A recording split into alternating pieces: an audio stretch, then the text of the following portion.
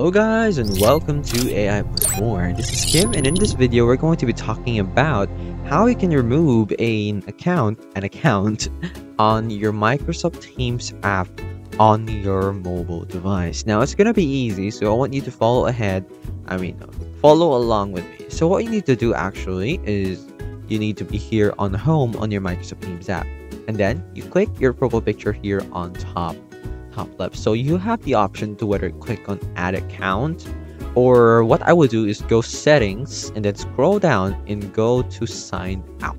Now just click OK, and now let's try and log in into another account. So I'm gonna create or use another account.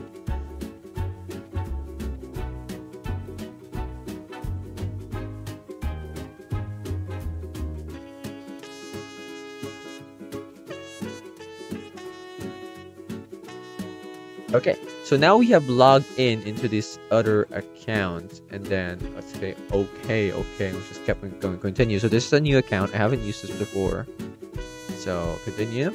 And then if we go here, as you can see, I no longer have my other account here.